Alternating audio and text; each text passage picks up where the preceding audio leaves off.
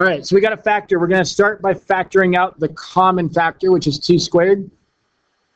Take out a t squared, you're left with 3t squared plus 11t minus 4. Now, I like to do bottoms-up factoring whenever there's a number in front, so I'm going to multiply the 3 to the 4 and get 12.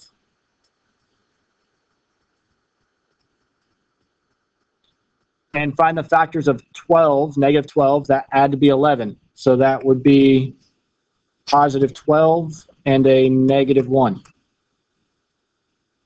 Since we're doing bottoms up, that number 3 that was there at the beginning, we now have to divide. If it reduces, great, that's t plus 4.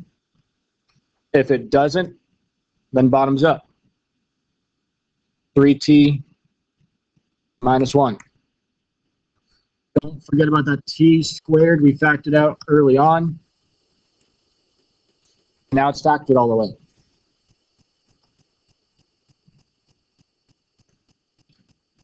So to find the real solutions, you tee it up. T squared equals 0 means t equals 0. T plus 4 equals 0 means t equals negative 4. And then set 3t minus 1 equal to 0, and you get 3t equals 1, so t equals 1/3.